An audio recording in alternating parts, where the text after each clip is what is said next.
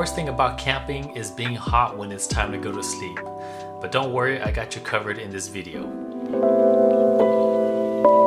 Welcome back to the channel, guys, and today we're going to take a closer look at the fan that I just purchased for when I'm out camping. One of the reasons why I purchased this fan is to get some air circulation inside the 4Runner when I'm sleeping, especially at nighttime when it's hot. So this is the one that I just recently purchased right here, and I decided to go with this one because of a lot of features.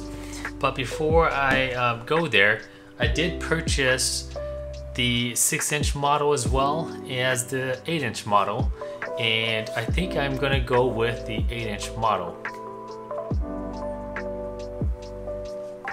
So the features are actually in the backs of the box right here, and we can go through them really quick.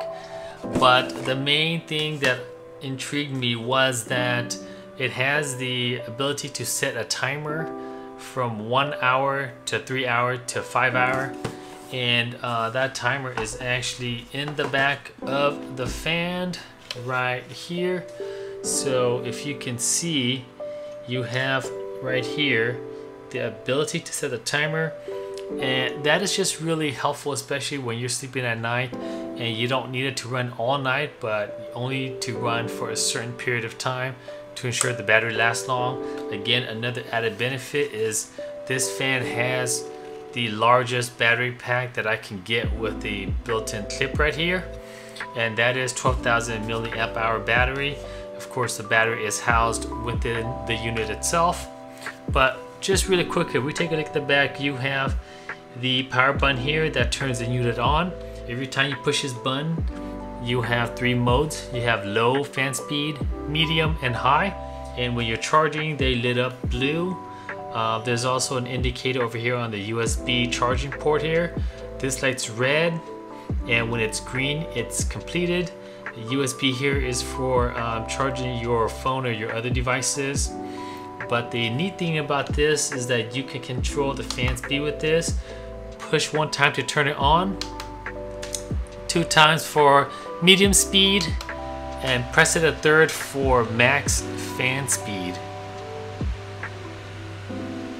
And to turn it off, push that 1 more time to turn the unit off.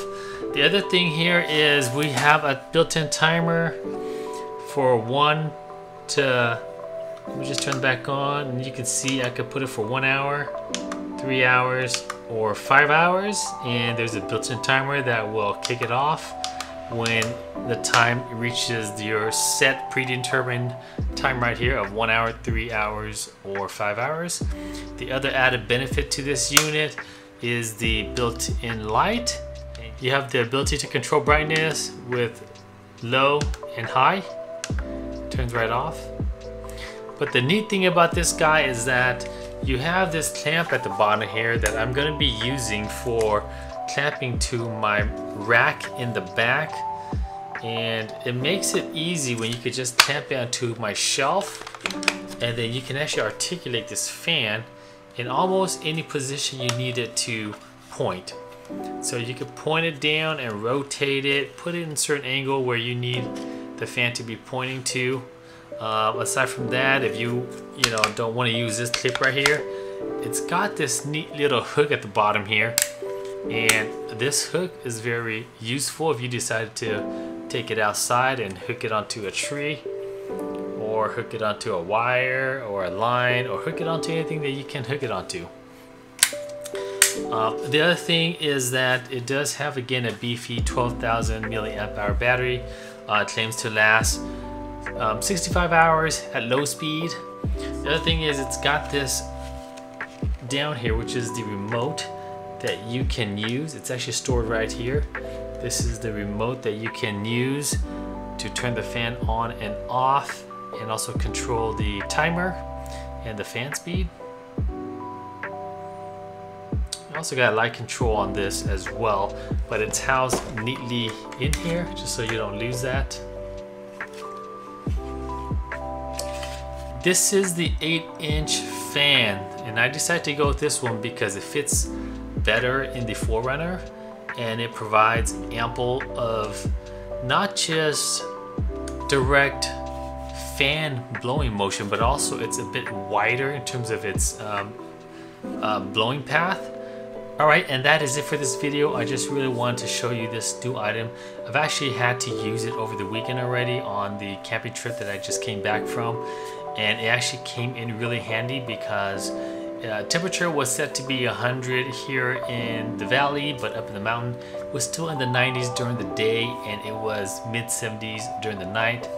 It did start to cool off a bit, but in the car with the windows cracked just a little bit, it was still a bit hot. So the fan actually came in and gave us some air and some movement in the car, some flow in the car, and that really helped us out this past weekend.